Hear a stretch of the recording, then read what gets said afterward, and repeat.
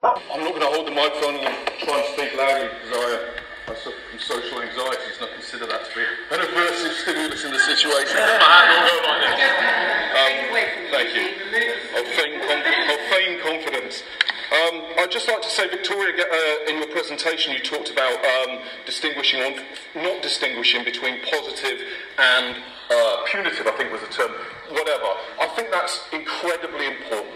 Okay, I have never met, sorry, my name's Jamie Penrith, I'm a dog trainer, I was a police officer for 19 years, police dog handler for 10, Association of Pet Dog Trainers UK, member left, foundation degree in canine studies and a few other things as well. What I would like to say is that I've never met a dog trainer of any worth whatsoever who wouldn't put their hand up and agree that some form of regulation would be beneficial. I think that's across the board.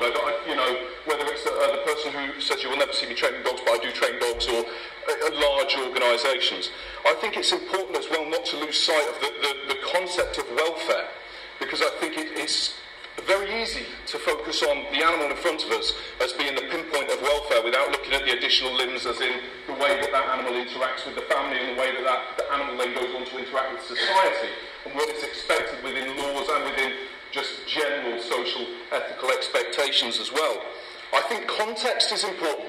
I think it's very important that when we're looking at people coming together as an authoritative body or as a regulatory process, to look at the context in which people operate, because training in one flyball agility, he'll work to music, police dogs, you know, scent work, whatever, and somebody else who's training with, I have a lot of work with dogs with predatory issues, particularly livestock work. It wouldn't cross over in terms of best practice in a lot of circumstances. In a lot it would, and a lot of others it wouldn't. So I think it's important that we don't lose sight of what welfare is and what you know, the importance of the context when we're talking about training.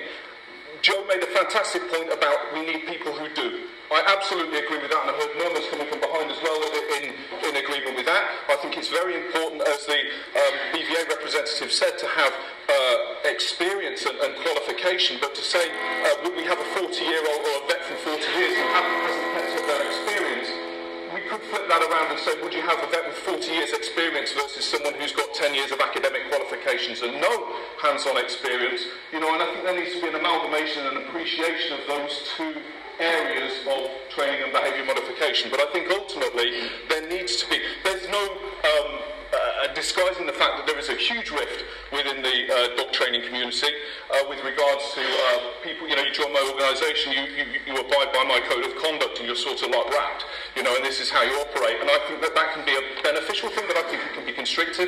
So I do think that, yes, regulation is a great idea, but you know, I think that it needs to be a really, really open discussion with context and welfare considered in its truest and largest form. Thank you.